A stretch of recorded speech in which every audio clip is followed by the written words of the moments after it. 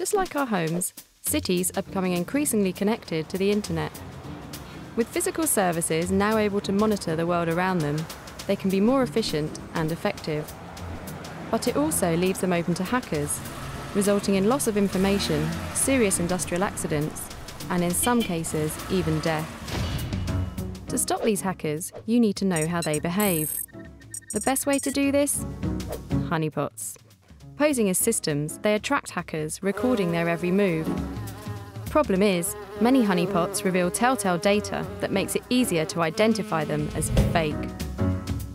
One of the challenges we gave our graduates was to create more convincing honeypots based on petrol station monitors that track usage and deliveries. Hackers will hack anything. Unfortunately, initial testing showed that the first attempt was too easy to crash and not believable enough to tempt any hacker to pursue. So the group created a completely new type of honeypot, one that did more than just look like a system. It actually acted like one by simulating realistic sales and deliveries. The digital trap was sent to the labs for weeks of internal testing. No one was able to crash it, and it was producing data that would fool even the most seasoned hacker. The team had cracked the conundrum. With these new honeypots, we can capture the types of cyber attacks criminals use against particular systems and protect them, helping keep our cities smart and safe.